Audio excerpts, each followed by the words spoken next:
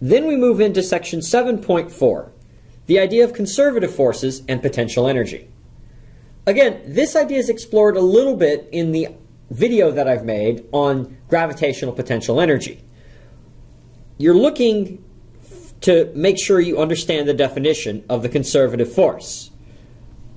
A conservative force is one for which the work done by it or against it only depends upon the starting and ending points of the motion and not on the path taken. You can define the potential energy for any conservative force. So any force where the amount of work done doesn't depend upon the path, in this particular class we will have two experiences of gravity and springs, is a conservative force. Only conservative forces have potential energy. This is a very important idea, that not all forces have an associated potential energy. This is something that we will explore in a later section. So then we move on to, as advertised, the other conservative force that we're really going to talk about in this class, the potential energy of a spring. This is a relationship that you should know. Again, I will not use the notation PE. I will instead use U sub S for the potential energy of a spring.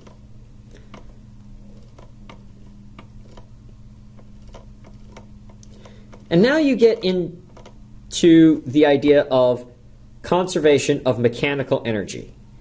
This is what happens when you only have conservative forces involved, such as springs and gravity. These are the types of problems that I will expect you to be able to do in your preparatory homework. Only problems that involve conservative forces. It's also worth pointing out that the idea of conservation of energy, at least in the context of physics, derives from the work-energy theorem here and the connection between the work done by a conservative force and potential energy here. This is the main reason we spend some time discussing work. Very rarely is work the subject of interest in and of itself, but work provides an important linchpin in understanding where conservation of energy comes from and also how to move from the world of energies to the world of forces, because work is related to both energy, as we see here, and forces, because work is Fd cosine theta. It is also important to know that the work-energy theorem presented here deals with the net work, the total work done on the object. So the work-energy theorem, which is work equals delta K, this work is the net. You add up all the work from all the forces. This is on a force-by-force basis. So I can talk about the work done by gravity equaling the change with a negative sign in gravitational potential energy, or the work done by a spring being equal to negative the change in potential energy of a spring.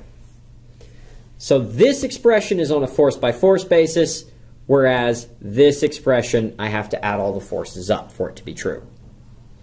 This is an important distinction that many people skip over. Be sure that you understand it. Example 7.8 is another nice example of problems related to the ones that I will be asking you to do on your homework. This one's perhaps a little bit more involved, but the ideas that are employed are the same.